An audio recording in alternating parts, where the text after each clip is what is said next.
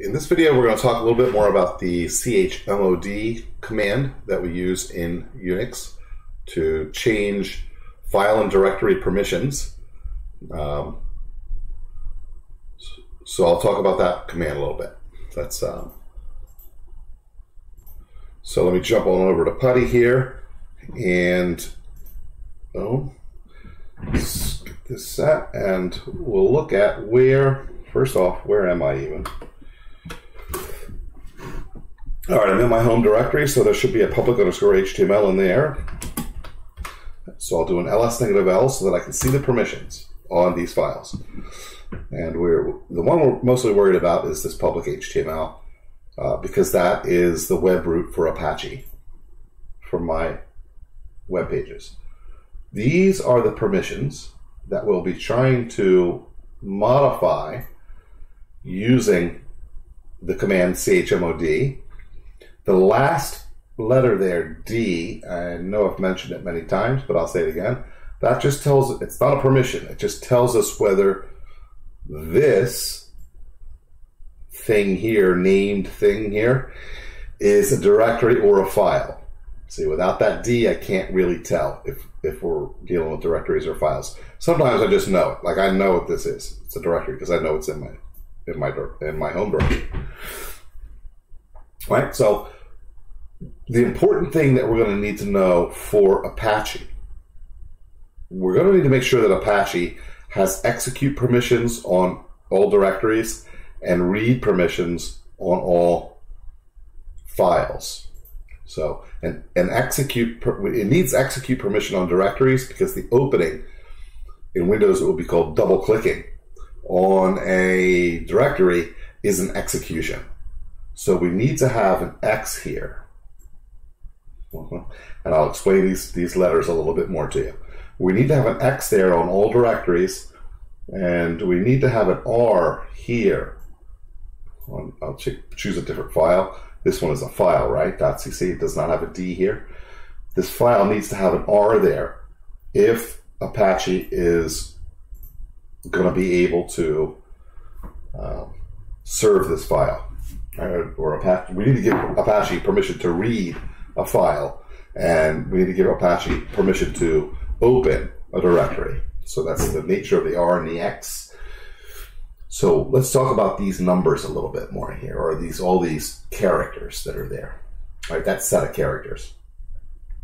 There's a total of 9 characters there. 3 sets. We're going to think of them as 3 sets of 3. So there's 3 here. That's the first set of 3. And then you'll see there's another set of 3 there, and a third set of 3. The first set of 3 are the permissions for the owner, which is listed right here. In this case, I'm the owner. Right? On your system, you're going to see that you're the owner. Right? So I can give myself, well, the letters themselves mean read, write, execute, RWX. They're always in that order for each of the 3 groups. So I can apply RWX permissions for the owner. The second set of 3 is for something called the group. I can apply RWX or any combination of those for group. The same for the third set, which is everyone else on the system. And as it turns out, Apache is another member that's just a user of Copeland, right? A particular user, but nonetheless, it is not a human user, or she. It is not a human user, it's a software user, but it's still a user of the system.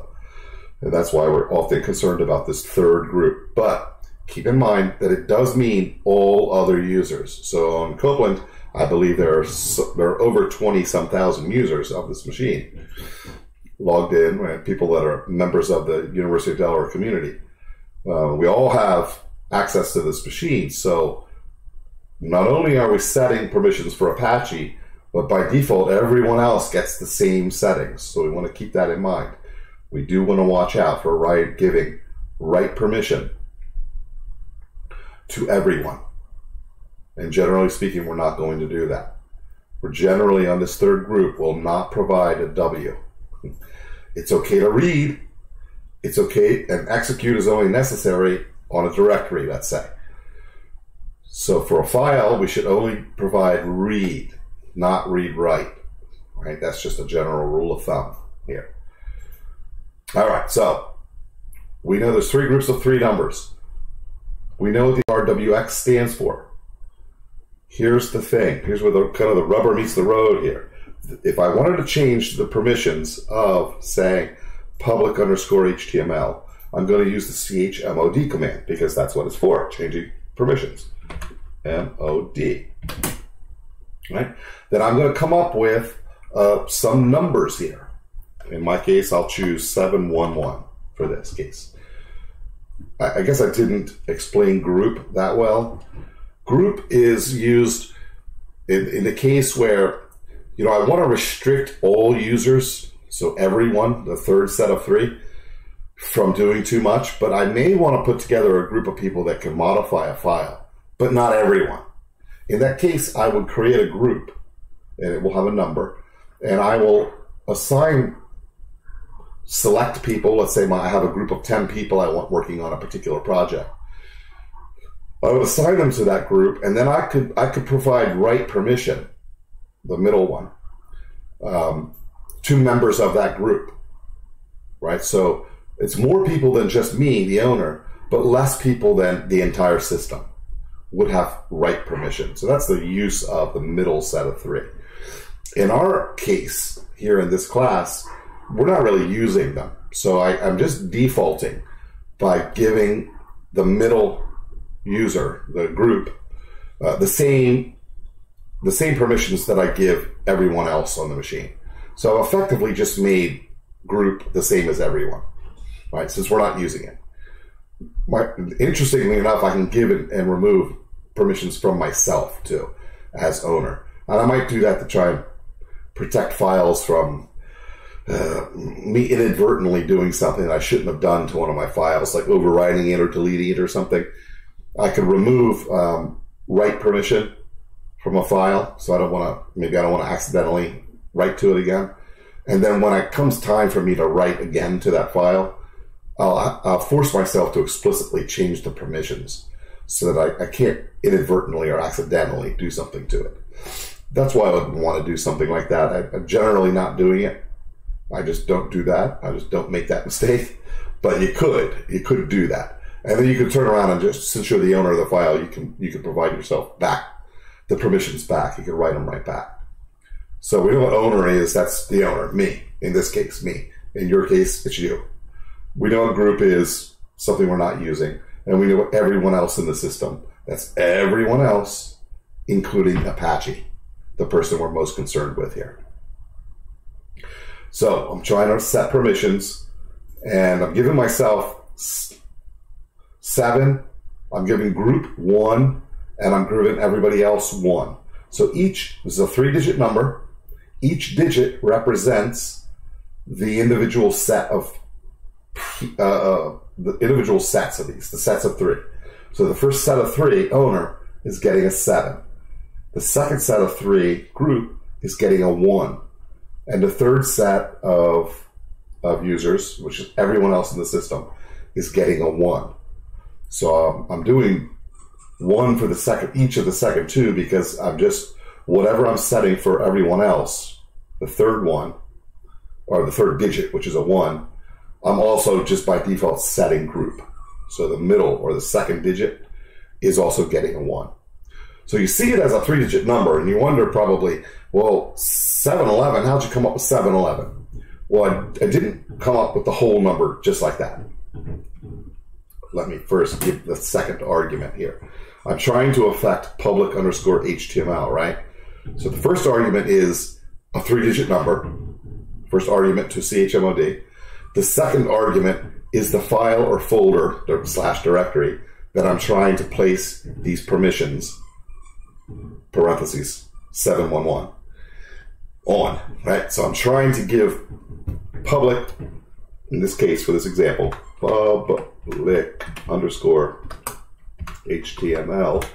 I'm trying to set the permissions on public HTML to 711 using the command chmod. So in other words, I would say this as the command chmod wants two arguments. A number here at first, a 3-digit number, and then the name of the thing it's supposed to be applying those permissions to. So now let's come up with how do we get the 711? In fact, more specifically, how, for instance, do we get the 7? And then how do we get the 1 and the 1? So it's not that we're coming up with 711. We're concerned with a 7, a 1, and a 1. Right?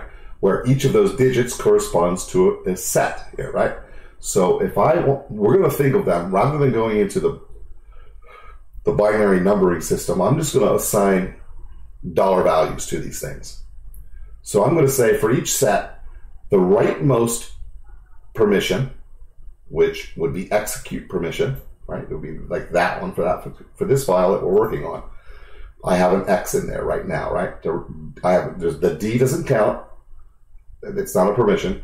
Then there's an R, W, and an X, right? So I want an X there. Therefore, I'll count that as $1.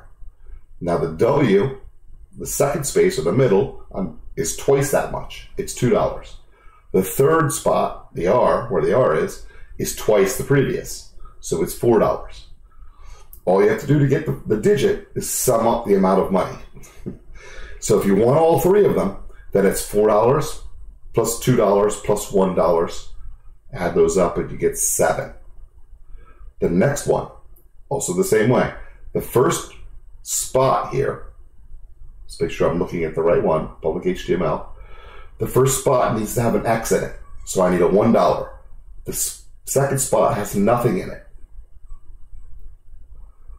So I do not need to spend the $2. So far I still owe $1. In what we're looking at here, I have an R there. All right, but I'm going to take that R away. So I don't want to spend the $4 there either. So we see why I'm getting 7. I want every one of these set. R, W, X for owner. For group, and I'm really just discovering what I'm going to do for group by looking at everyone else. I really, since this is a directory, I'm looking at this one, sorry, this one. Since this is a directory, I do want to provide execution, X, so that the directory can be open. But I don't want to provide anything else, really. So I actually don't want that R there. So I only want $1 here, right? $1. And then I'll do the same thing for the middle one. So we're going to do $1 for it too. So that's how I got the 711. 7 for owner, and just 1, read. All right, then I'll hit enter. No error. I'll do an ls, -L, and we'll get my permissions back, and we'll see that I did, in fact, get it this way. There's an X and an X, right, for everyone in the system and for group, and then owner has all permissions. It's the most expensive one, $7. I think that should help you understand how chmod works. It's really not super complicated. You just need to see it, and it all makes sense. So if there's a problem with it, let me know, and I'll see if there's something else I can do to help you understand. But I think you get it. I'm confident that you